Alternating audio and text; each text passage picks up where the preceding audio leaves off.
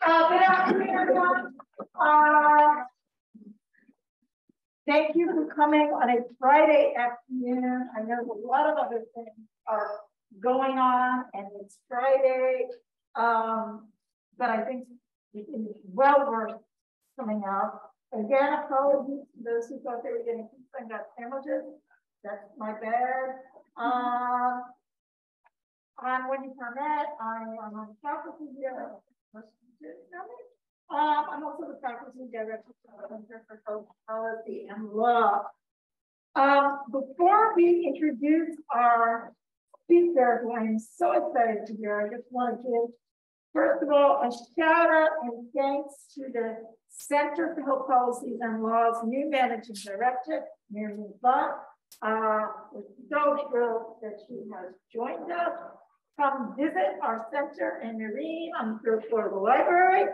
And many thanks to my colleague in crime and the second third of the torch trio, Professor John Kahn. So I also want to invite you to join our November. One of the things we do is we have frequent roundtables. On November 17th at 12:45, Professor Jorge Contreras from the University of Utah will be presenting on genome defense and the civil rights case against gene patenting. This roundtable is co-sponsored by Northeastern University's Center for Law, Information, and Creativity, CLIC. And I want to ask you to keep your eyes out for our spring conference. Very excited about this. April 14th. We do our conference every year on the Friday before Patriots Day. So it's kind of like a holiday festive weekend here. And this year, to celebrate and for the festivity, we have this uplifting focus called Viral and Misinformation. Very timely today with Twitter's change of Twitter. We could talk about who of us are getting on Twitter. Health impacts and legal solutions. If any of you have been watching the news during the pandemic, you know Dr. Peter Hurst, he will be our keynote. So we're very excited about that. And now I want to introduce my colleague in front. I already introduced him. So we'll introduce us to the PhD.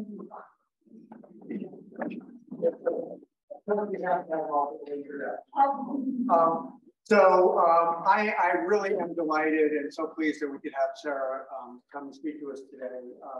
So Sarah Richardson is professor of the history of science and studies of women, gender, and sexuality at Harvard University. She's an expert in the history and philosophy of the sciences of sex, gender, sexuality, and reproduction. And she also writes and teaches about race and science, and feminist epistemology, philosophy of science, and social dimensions of science and knowledge. All these great intersections of sciences and social sciences.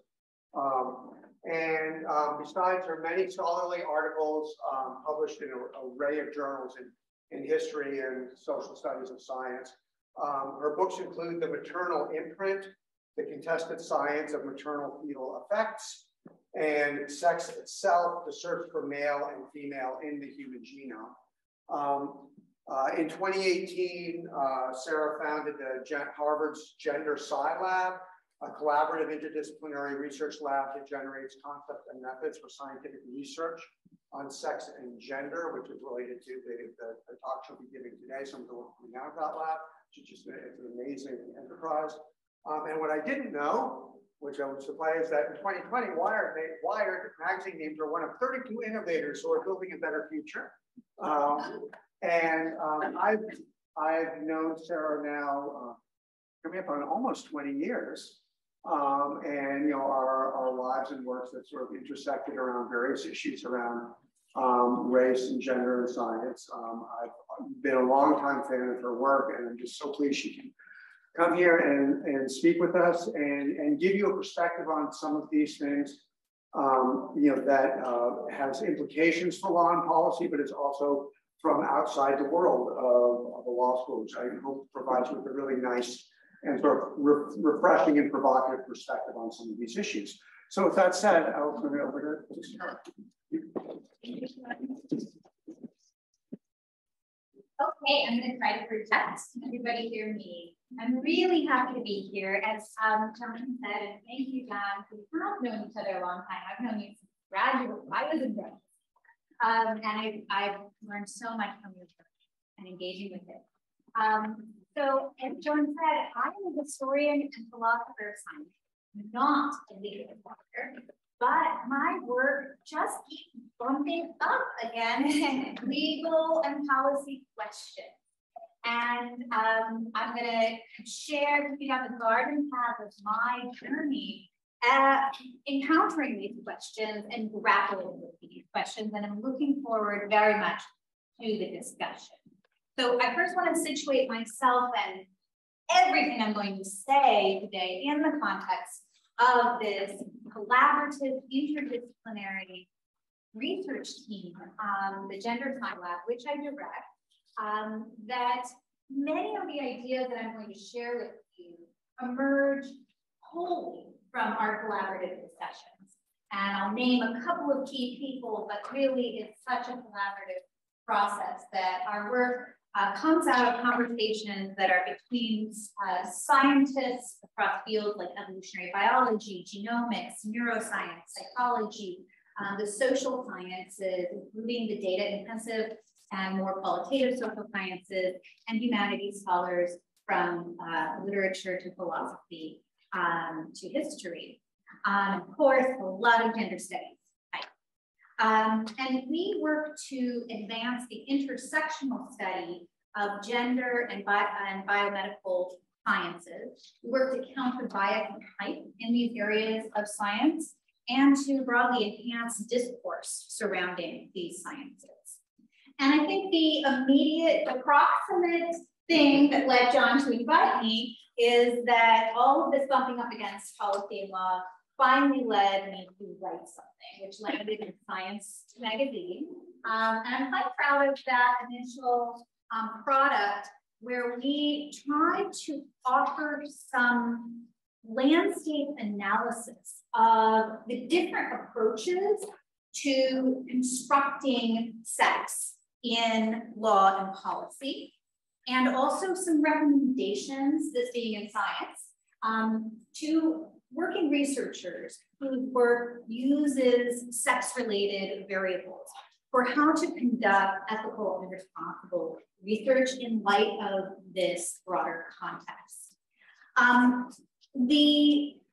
Suffice it to say that constructs of sex, and in particular biological and medical constructs of sex, are prolifically sourced in law and policy, with many differing definitions and across many important areas of equity and civil rights. From employment discrimination to healthcare, identity documents, issues around immigration and asylum, prison housing, things like restroom, educational and sports segregation, pregnancy and lactation policies, and even at the level of research institutes and federally funded research, requirements for data gathering, data analysis, and data reporting. So let me just start with some assumptions or broader frameworks that led me to this question.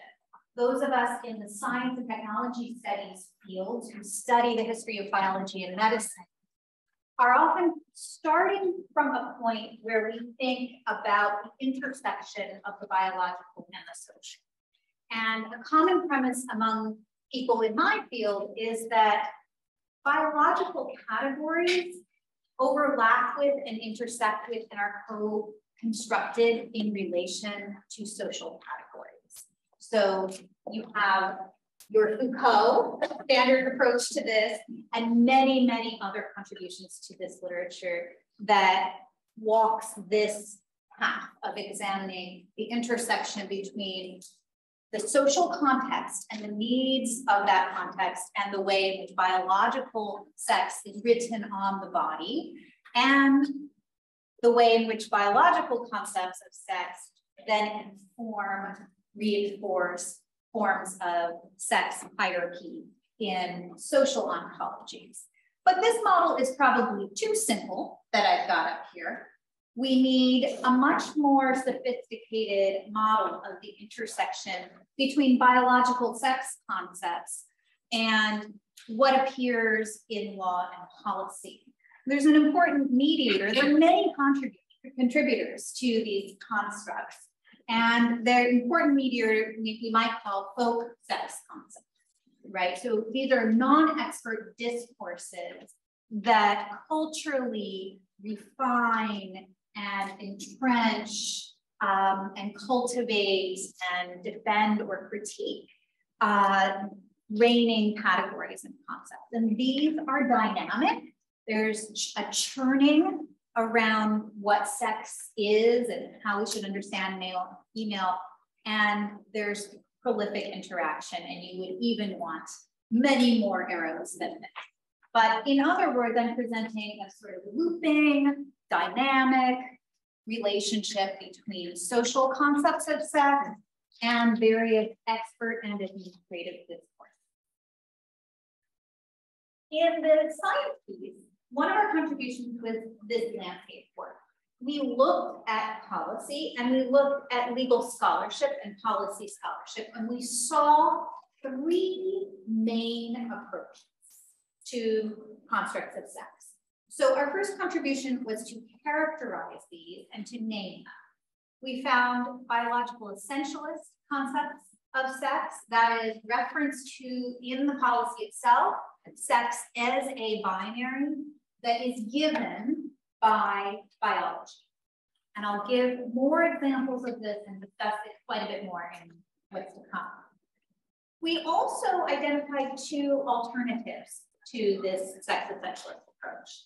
We identified legal strategies that are very, very comfortable with uncertainty, ambiguity, and contradiction, and deploy differing concepts of sex where you need it to create the outcomes desired. And so here, sex is just understood as a pragmatic legal construct.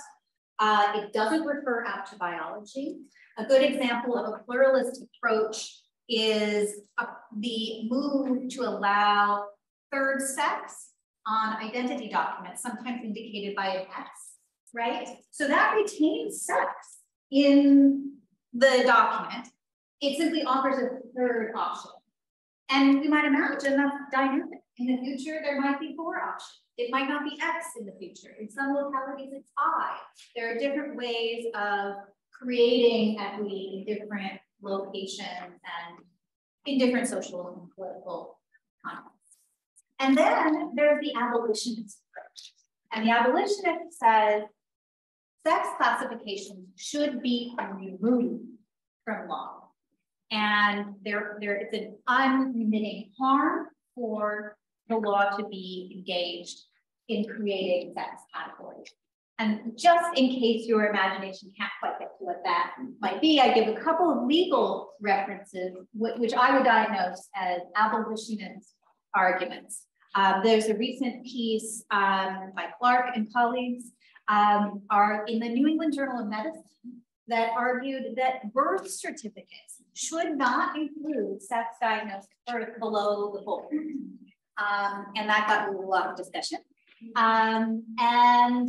Here's another example, this great work by Naomi Schoenbaum and David Fontana around unsexing pregnancy. There's also work on lactation. Why do we need sex category it's investigating why we would even need sex category in laws designed to protect pregnant people. So those are just a couple of examples of applications. I'll return to that. So that was just an overview of what we did in that activity. The talk today is going to go through 4 sections. In the first one, I'm going to define biological sex essentialism and also offer some critiques and an alternative, which is sex contextualism. That's been theory building work that I've been doing over the last few years, and I want to describe that to you. But next, I'm going to dig in a little bit more to current examples of biological sex essentialism in law and public policy.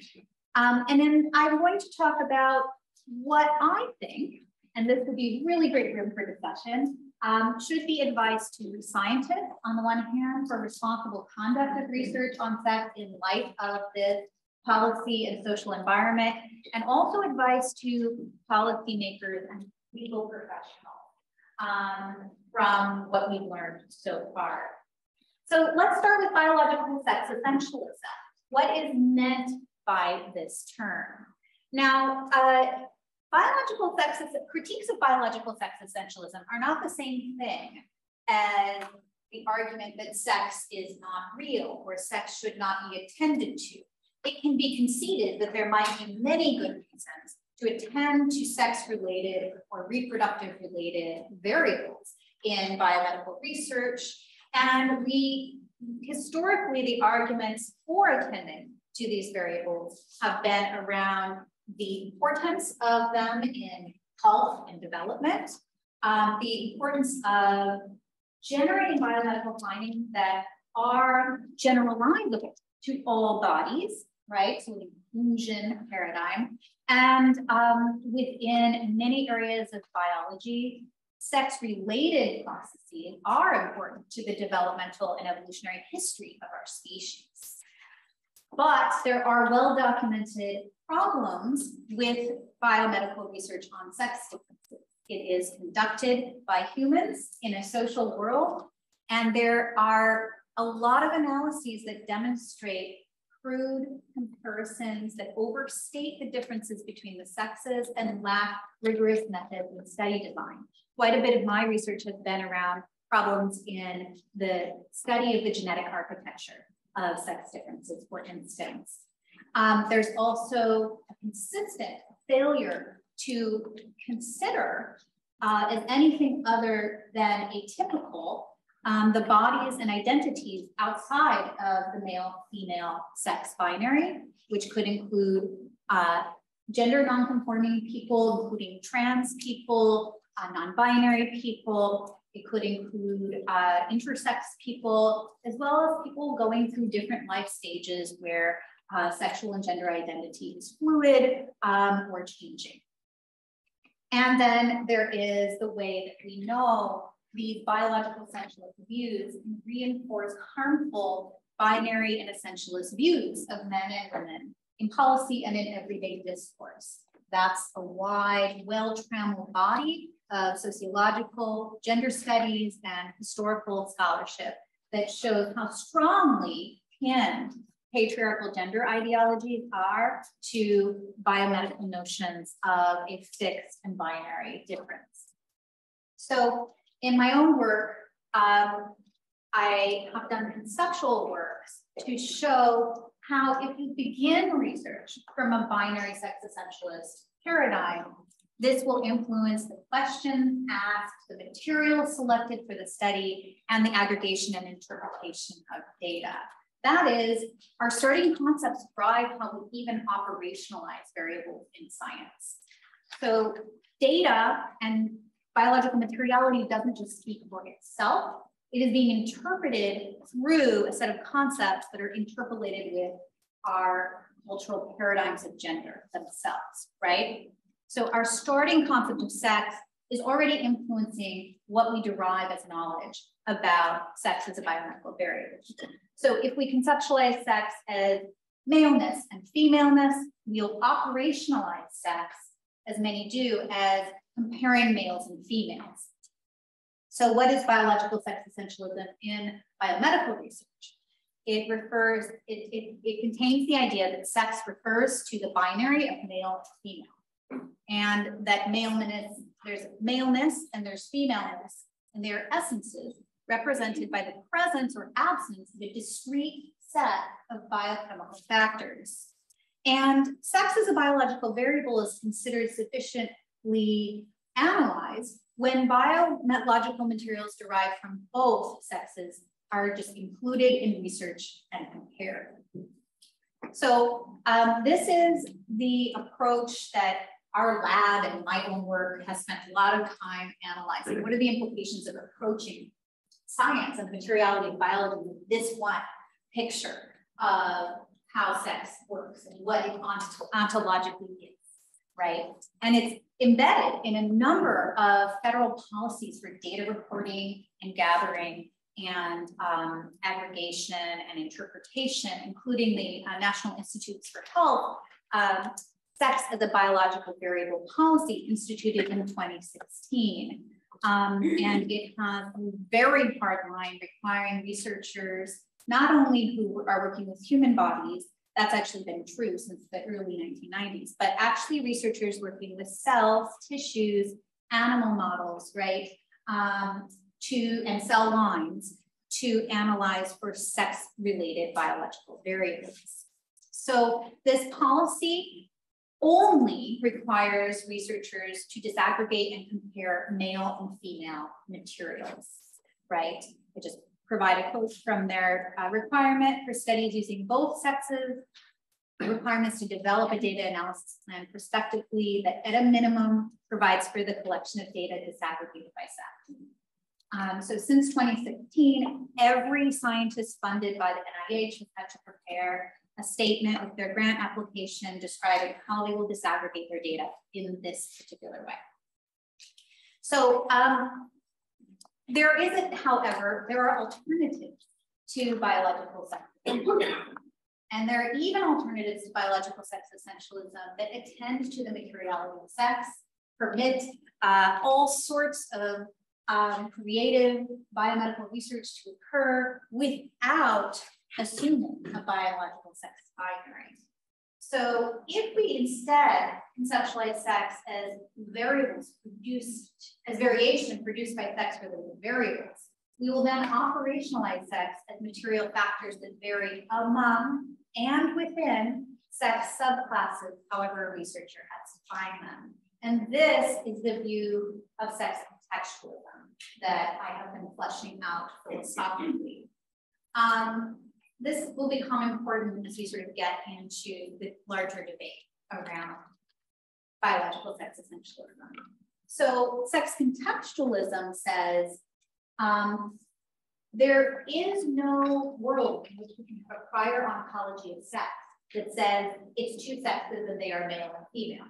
It says that the definition of sex-related variables and whether they're relevant to biological research depends on the research context, that there's no single component or set of components that specifies sex across biomedical research programs, and that any variation produced by sex-related factors should be interpreted within a well-specified research context. Note that male-female comparisons may not be necessary to do this.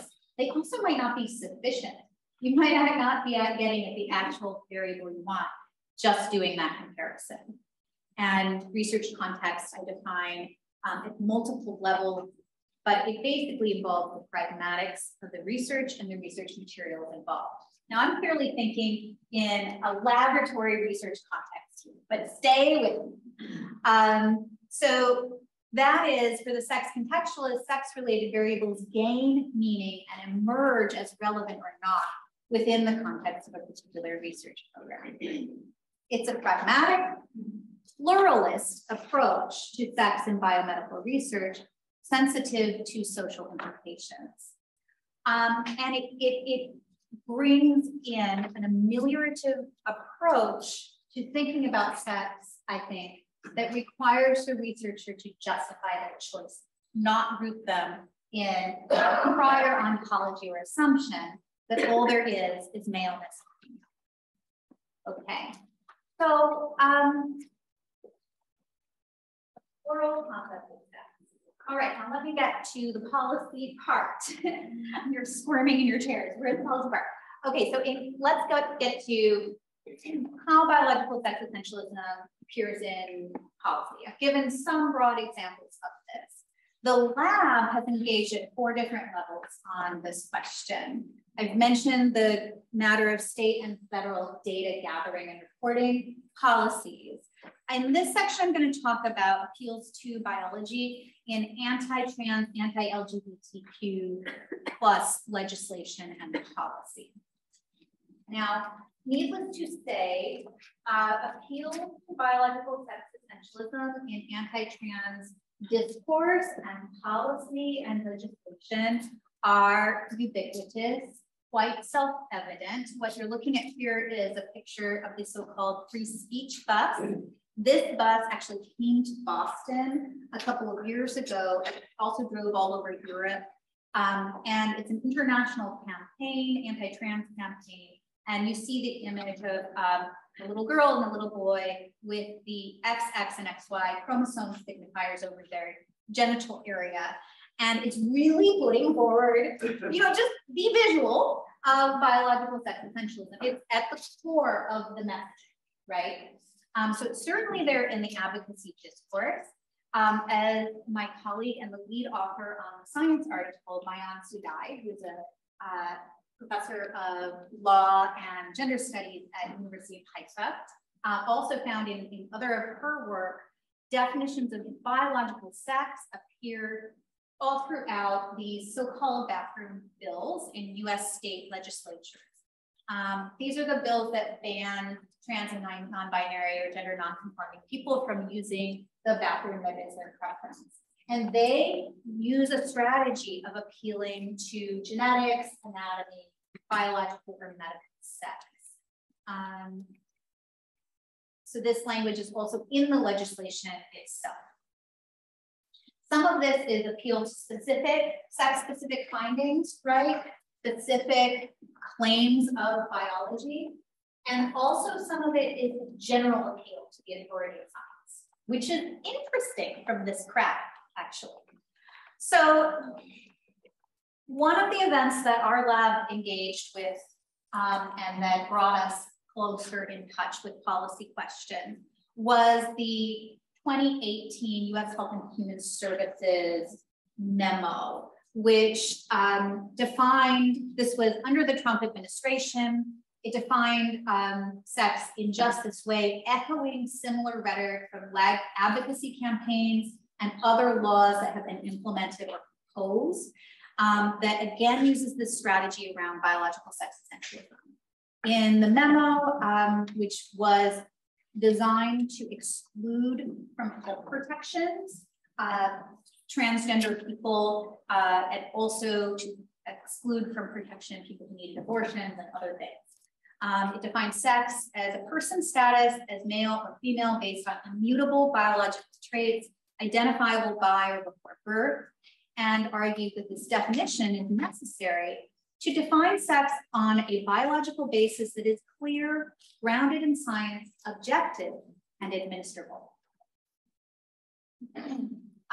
So this HHS rule really reflects a core strategy of anti-LGBTQ+ advocacy globally. We're seeing an appeal more and more to biology and science as a warrant to exclude gender minorities from services and to continue discriminatory policies.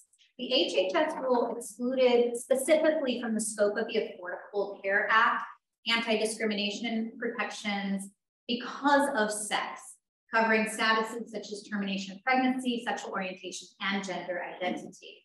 So you can see this sweeping strategy. Now, most of you will know that there was then, and this was sort of one of the responses that I had, this is transphobia cloaked in science, right? There's also a selective appeal to science here, so that they're appealing to some notion of anatomy or genetics without actually appealing to the many sciences of sex and gender and sexuality. There are social sciences, which of those fields, right, which know that sex is a multidimensional trait composed of biological and social components, right? And you don't have a science of sex complete without a science of gender identity as well. But I'll stop that there. You all know the Supreme Court in 2019 in Boston held that discrimination on the basis of gay, lesbian, or transgender status is discrimination because of sex. And this voided the HHS policy. But the decision itself actually does not offer a statutory definition of sex, and legal experts, and here I'm using the analysis of other legal experts, not my own, believe that it will continue to therefore refer out to and implicitly or explicitly rely on and reinforce a binary essentialist construct of sex if we don't do a lot of work. to have it not do that. So this view of sex leaves open whether it's a violation to discriminate in the context of bathroom stress codes and other areas, and there's going to be a lot of litigation around that. All right, so that's one concrete area where this is very much alive now. Oh, I think we've got good. All right. We're good. All right, so in this section, I want to talk about advice to scientists on responsible conduct of research on sex in light of the current policy environment. Many scientists will say, my science is distorted, my science is not an ought, it has no implications for all of this going out and on in the world. I do consider part of the lights of law and policy questions around biology and sex to be the guidelines for the ethical practice of science itself. And so I'm including this section in the talk. In this piece led by Mayan, we argued on multiple levels for the distinct importance around this issue of scientists being aware of the context in which their work will inevitably be received. And precision is the first toehold into that. So we certainly argue that clarity, precision, rigor, context specificity is important to that, but there's more too. So let's back up. What are intuitions? What are common beliefs about what is responsible in ethical science? It requires opening data and methodology to rigorous critical examination, including multiple perspectives that may challenge one's own assumptions. It requires reasonably anticipating and working to ameliorate potential harms of research and contextualizing research findings in a way that accurately characterizes the degree of scientific uncertainty in any finding. Just these things alone may not change the way others cherry pick scientific findings, but it would be a very big departure in practice from what we generally see in the reporting out of scientific results. So our recommendations for scientists who study sex differences, and we offer these humbly. Some of us are scientists, some of us are other kinds of scholars who have thought deeply about science and scientific ethics. We really argue in this piece the importance of educating scientists on this landscape, how ideas about sex in biomedicine are used in the law. We believe scientists in this context can reasonably anticipate their research will be received in the current policy context.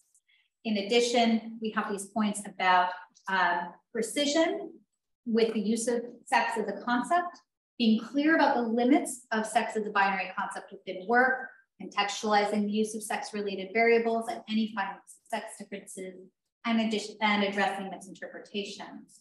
We also argue that sex is often included in analyses and in data sets that are reported out simply because the data has been tagged with sex.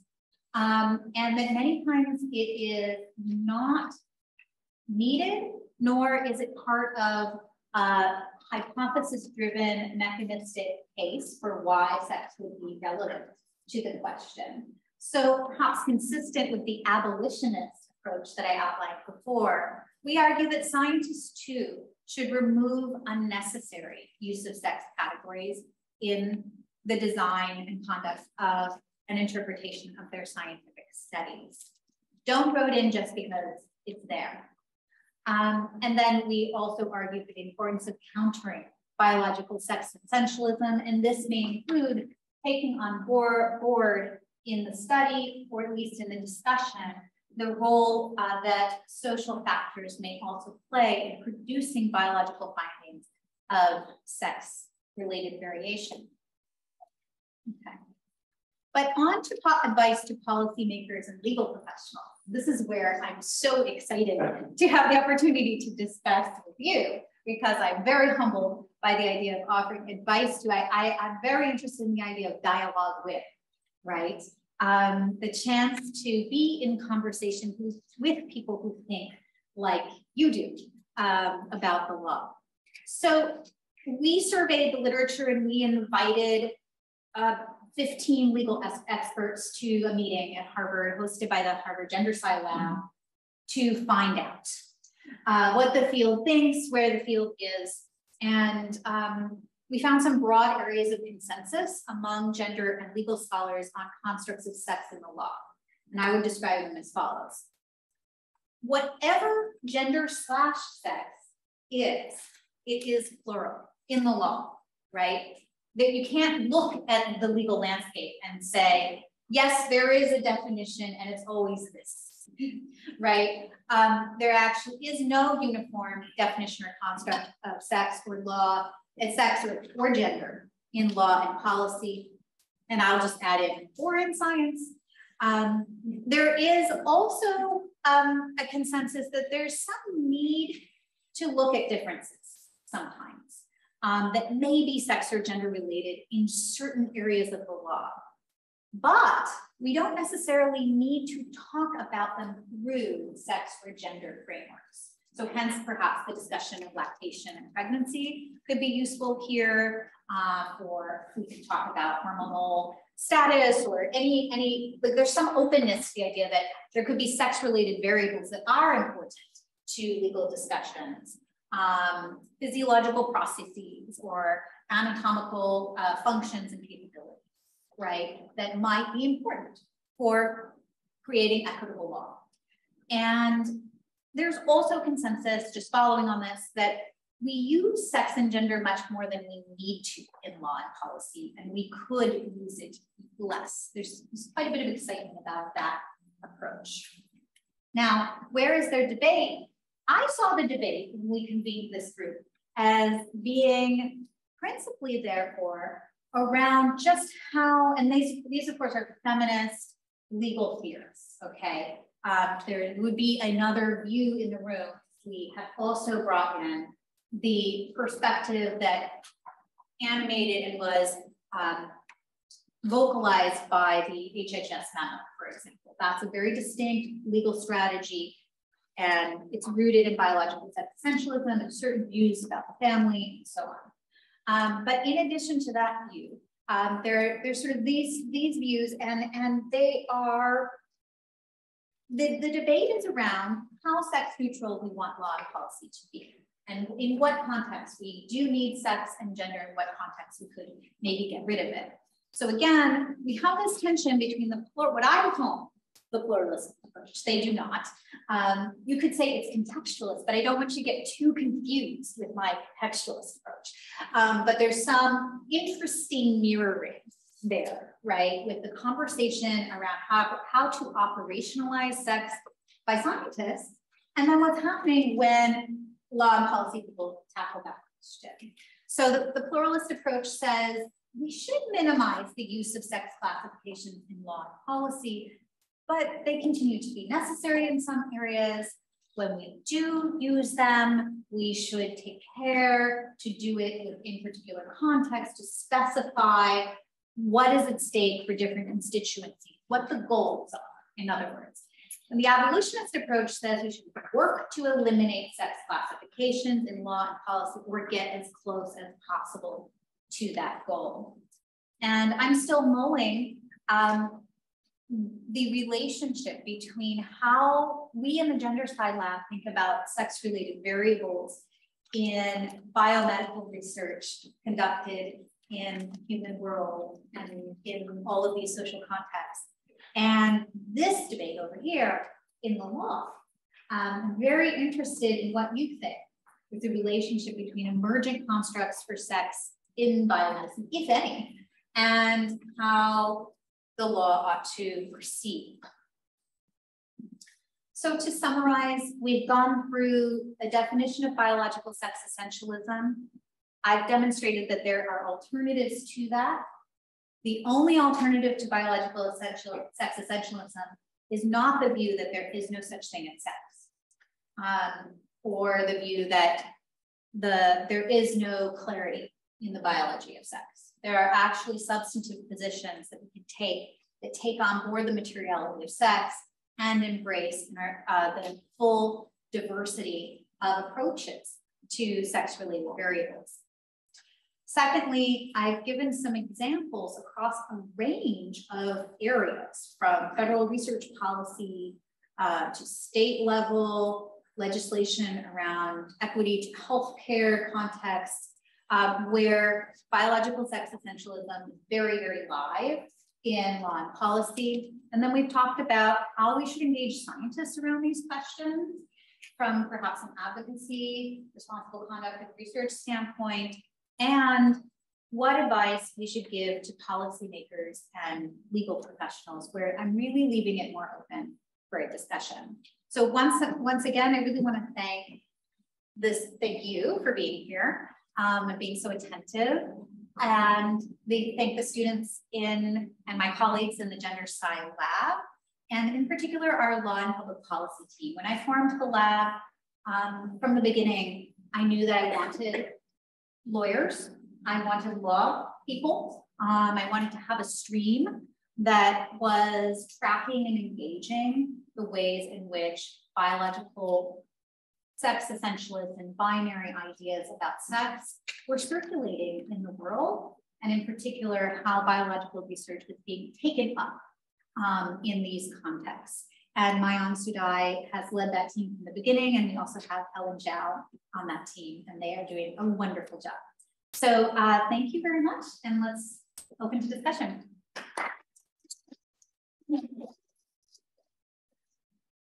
Okay, so now, do you want to field questions from there? Is that okay? Let me just jump in while people are digesting both their lunch and the talk. Yeah, I mean, I obviously, you know, this all resonates. So, you know, obviously wonderfully with some of the issues I've been dealing with over the years, race, essentialism, and not quite binaries, but sort of the essentialism of it. And I'm not quite sure where to start, because there's so, I mean, you know, maybe I will just start with something you were just talking at the end, because I don't want to go through everything that grabbed me about this. But you were talking toward the end about, you know, there are some key areas where, interestingly, you know, there might be, you might want to be using sex frameworks less, right? And you mentioned, you know, one of the examples you gave was like around lactation and so forth. I'm just wondering if you could maybe, you know, expand on where you see some of those areas might be, and how you see that maybe playing out. Just, you know. Yeah. Well, the two examples or three examples I gave were pregnancy and lactation and identity documents. Right. And interestingly, after Jessica Clark's article in Negem, which got quite a bit of attention, the American Medical Association also came forward with a recommendation to to not enroll medical doctors in this practice of marking administrative documents with sex assigned at birth, as if that is a medical judgment that should be carried by the individual throughout their life. And so that's one that actually has received broad uptake and is currently under discussion. So birth certificates. And then with pregnancy and lactation, the controversial argument are, you know, as you know, should we keep this under sex discrimination law per se? Does there need to be, because people can get pregnant who are not necessarily female or women by these sort of antiquarian definitions, wouldn't we be better off specifying the biological condition that is being covered for these protections? I'm not sure if I put that quite right, but that these are states of being that require protection.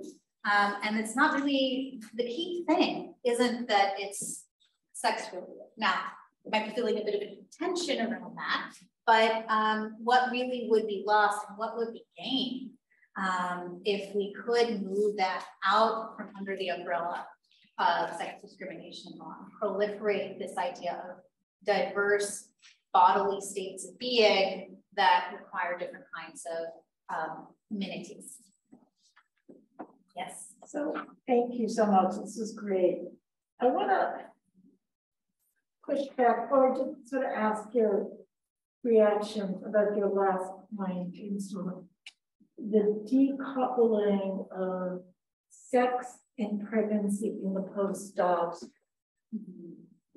And so I have to say, you know, in dogs itself, right? The Justice Alito makes it very quick dismissal of the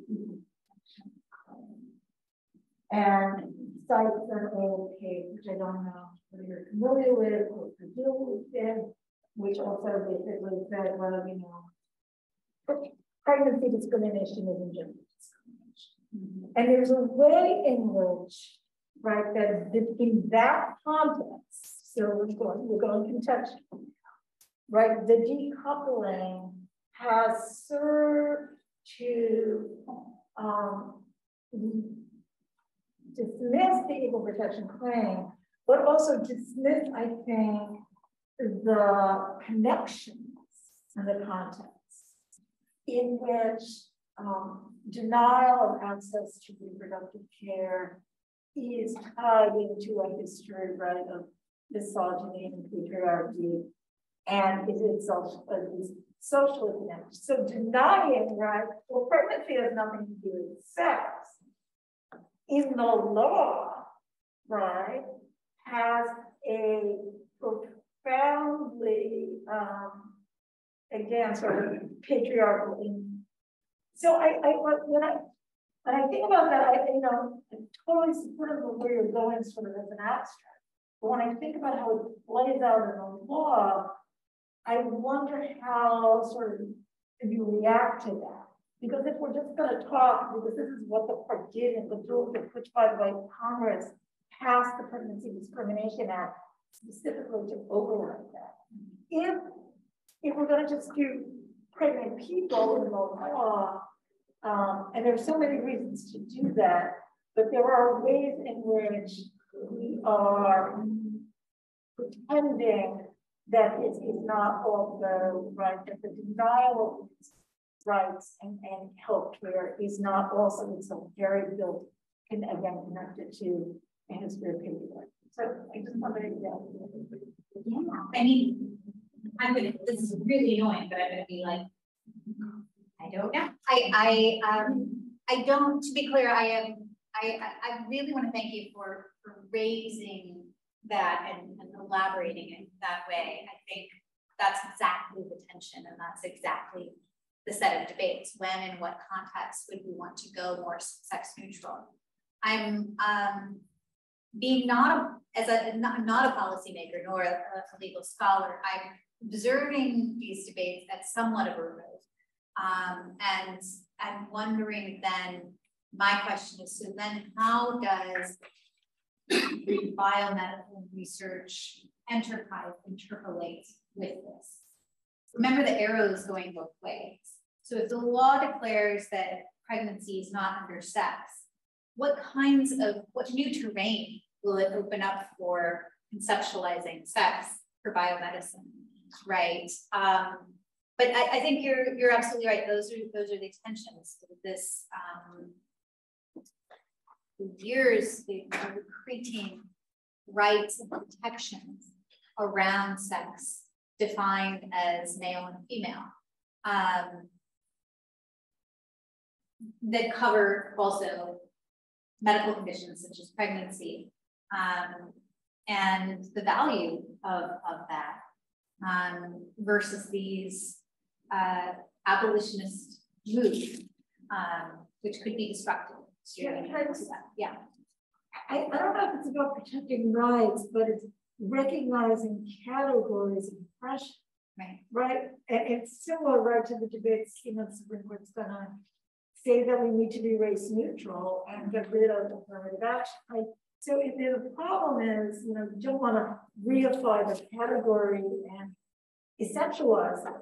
But if you now sort of rid yourself of the category, do you rid yourself of the power of confronting? Because the reality is the discrimination is not discrimination against lactating persons, although it may have that in a particular context. It's a much deeper, right?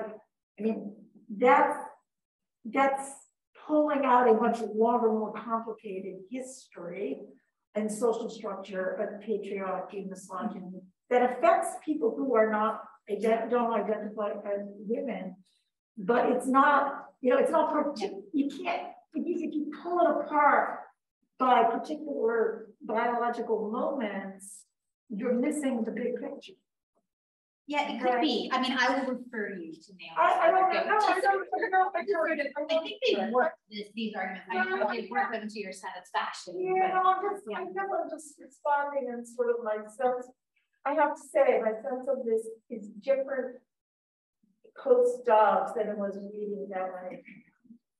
And these are pre-Dobbs work. That's what I was sort of wondering. Yeah. I phrased my question. How in the post-Dobbs? Yeah. It's good. I guess in terms of like research, scientific research, what is the benefit of like going to a postmodernist view of sex, with sex being how you feel versus like the physiological differences, like in terms of research? What do you mean by postmodern?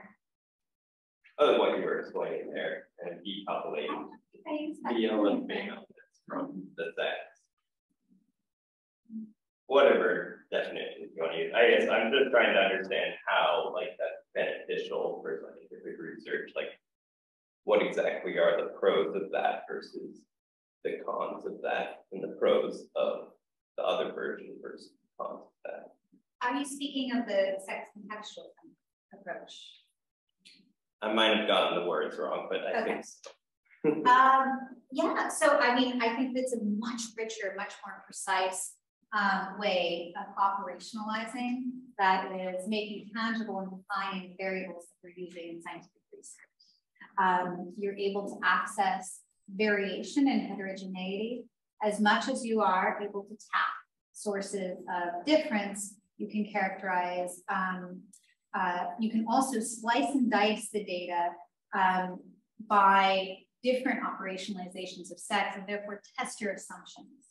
Generalizability is enhanced because you're specifying the specific context in which you're doing the work, right? So we're talking about different organismic models, different laboratory conditions, different problem sets that motivate the research, different technologies. So I'm very rooted in the pragmatics of the artifactuality of lab-based biomedical research in developing that concept. I think it much better describes, in fact, what scientists already do than the crude imposition of sex-based aggregation of research. And there's a whole body of literature, and we're now getting into this, the debate over the science, but that is analyzing the proliferation of sex difference claims that have emerged in light of the NIH policy and the weakness of those claims, the problems with replicability, the problems with the having sufficient numbers to make statistically significant claims. And so I think that's actually the easiest case to make. The harder case to make to scientists is, and they're very squeamish about this, is also you should do this because of the world we live in. That they don't like. They don't want to hear from a historian and philosopher of science what they should do. They're perfectly happy if you're giving them a better technique to access the variables that they're interested in. So I wonder how we can build cultures of accountability and engagement among practicing scientists with how that work enters the world, because it's always contingent, underdetermined, uncertain work, making a very specific probe, a specific area that is then drawn into these in a much more amplified way, broader discourses that relate to people's human rights. I was wondering between the difference between the pluralist and abolitionist views or approaches. When we have the limited areas where we do refer to sex or gender in the law, I very clearly see that as, especially when we're confronting how historically and socially a group has been oppressed because of and using those categories. And so you'd have current laws that address that. I think this is kind of what Professor Parmet was saying, or like adjacent to it, I guess. But at what point do you see using those categories to address and like remedy or attempt to remedy that oppression as then just a continuation of those same categories? I mean, that's the tension. You've nicely described it. And the professor used the term reify, right? And that, you know, this dynamic in law. I mean, the bit of legal scholarship I've read, especially critical legal theories, is very much about these questions. You create remedies, and oh no, 2 decades later, you've got a problem on your hand where you've created an agential cut where maybe you shouldn't have. But still, it did a lot of good work. So we are living in, as the social constructs and dynamics change, the law must be updated, perhaps. Just how to do that encapsulates our best idea of justice and equity. I leave that to legal scholars. But I think in part inspired by the way that conservative advocates are pushing at the concept of biological sex in the law, it's going to create a set of intense questions about where and when we want to retain that.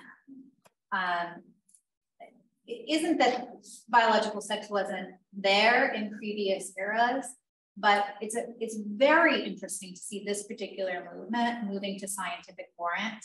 You saw that quote from the Trump memo, and that comes from advocacy language. Objective and administratable scientific concept of sex.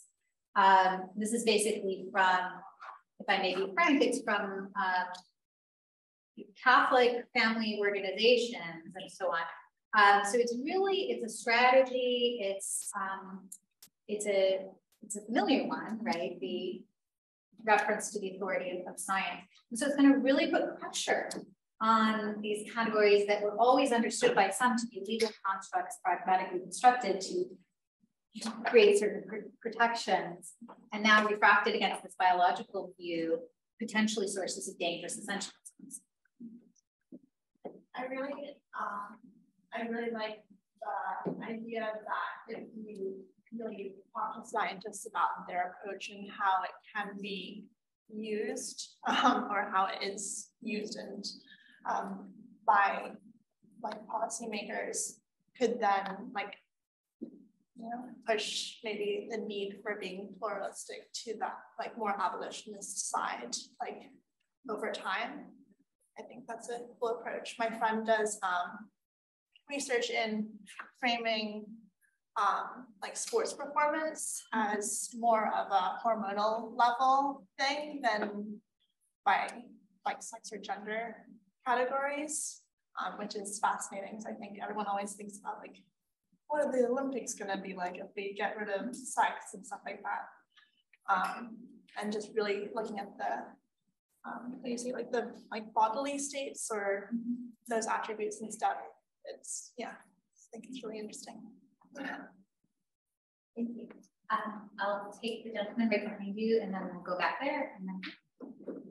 yeah, I think that in some ways that has been created in like removing the safeguards, the weaponization of like pluralist views to like attack like women's bodies or like pregnant people's bodies actually like presents an opportunity to address like dominance culture or like degrees of discrimination not based on these bright line rules. So I think that like the next step is like trying to like tackle discrimination without like relying on like rhetoric as like our only defense. Can you say a little bit more about how that responds to what we've been discussing? I mean, I think in law, I think a lot about how like we have bright line rules about like who are protected classes, and I think that like they're inclusive of like certain classes of people who aren't necessarily getting protected, or like they're intentionally limited in some ways, so that there is always kind of like a ruling class and like a subservient class. And I think that like there's a huge hazard in like getting rid of like biological and essentialist like protections for women, especially around like women's rights and stuff like that. But in that absence, I feel like there's opportunity for kind of like revelatory or like revolutionary like rethinkings of like dominance culture, like thinking about we're given the task of like creating the tools to attack those systems rather than like relying on antiquated rhetorical arguments, like protections that are like really confined to certain like what I think many of us would agree are like antiquated definitions of gender and sexuality. Yeah, and your comment inspires me to just throw out another piece that I learned from legal scholars or policy scholars, which is to pivot. You know, a lot of this discourse is about ensuring protections for gender minority people in using a legal framework that was developed for a different set of protections. And around the sports debate, for example, you know, it isn't just that these changes can better protect non-binary people or people outside of the binary, rather. Even cis people are subject to regimes of surveillance that are created by these biological essentialist constructs. So do we want, even if you have cis little girl or cis little boy, their bodies being surveilled as they participate in sport at public school to see if they're masculine or feminine enough to not raise an eyebrow and violate policy that's been created, right? So I'm seeing a lot of arguments that make me see the like you're saying, the potential as we move out of these challenging debates for re-articulating what we mean by gender protections. Sure. I'm like still digesting what Preston said. That was great. But going back to what you're talking about with like Bostock leaving open the definition of sex. I know you're not a lawyer, so if you want to punt, no problem. But like, from a pluralist, perspective, what might it look like to have like what would be like a pluralist definition of sex? Do you think, or like what are ways that people conceptualize that? Well, in the science piece we give, we say you might want to say retain some sex protections for single-sex, all-female education, and at the same time you create protections. You create in other arenas protections against any sort of homosocial protected environment. Or I gave the example of third gender classifications, which are historically dynamic emergent signifiers that do break the binary and that vary in what they do.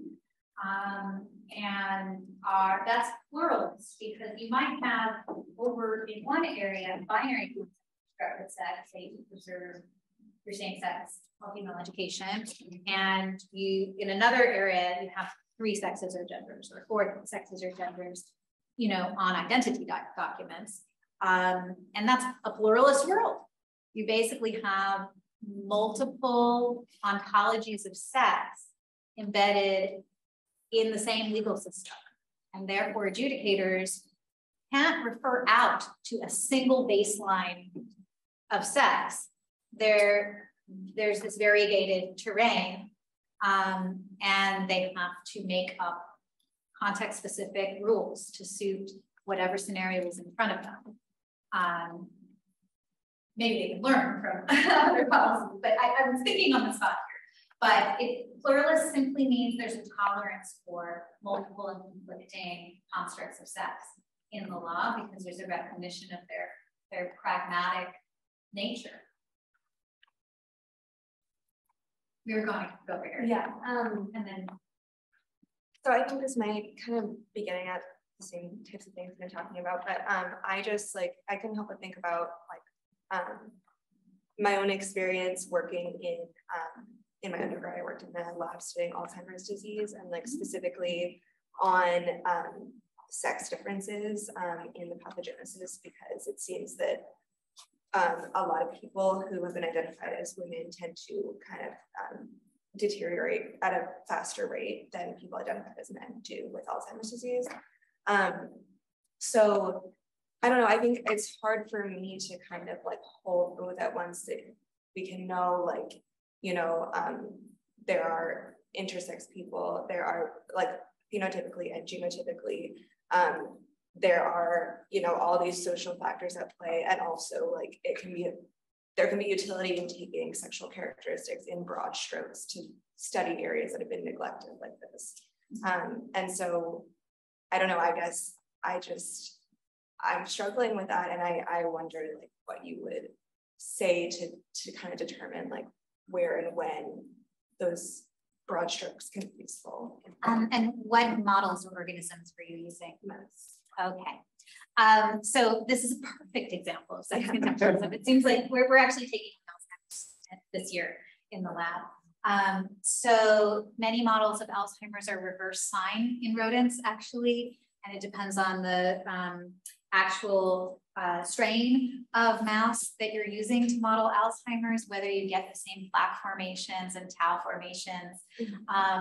And so that's point number one. Sex contextualism is your answer to holding all of that in your head, that you're looking at sex-related variables, right? You might be looking at estrogen exposure, right? You might be looking at prior parity, reproductive history, right?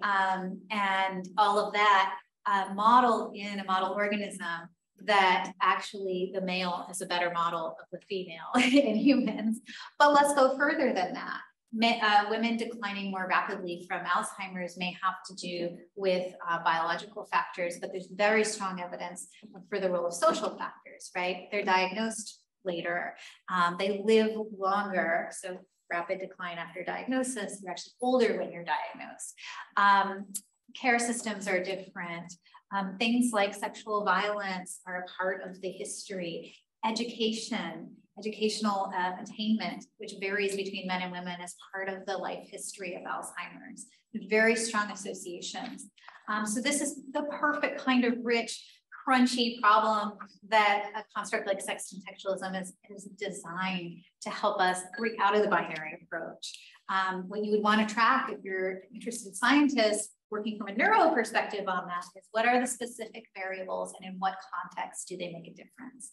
And then can we infer from those contexts and variables to another scenario, like a messy human society? And is the inference to a sex difference, or is the inference to simply a difference maker in bodies? And then we want to see how that works out.